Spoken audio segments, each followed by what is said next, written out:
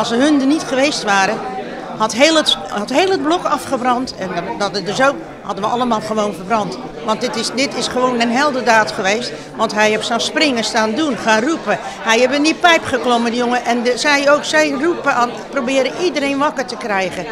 En het vuur ging zo snel om je heen. Zo snel, dat kon je niet voorstellen. Als dank voor zijn heldenmoed heeft de familie Vermaat samen met de gemeente Hellevoetsluis de erepenning van het Carnegie Heldenfonds voor Willem aangevraagd.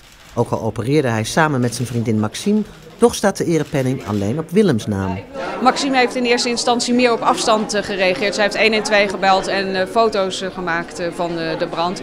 En Willem is natuurlijk echt het huis van de voor- en achterkant bestormd om te proberen het echtpaar Lampers te redden.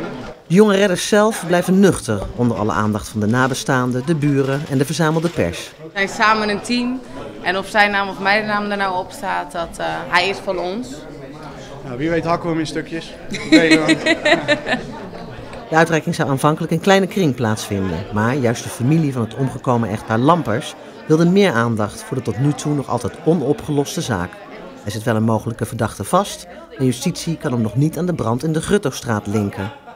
Ik vind het gewoon te moeilijk om erover te praten. Ik vind gewoon dat als iemand het gedaan heeft, dat hij het gewoon moet zeggen.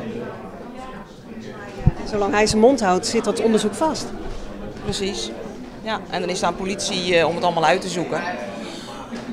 Maar ja, de oproep is echt praat.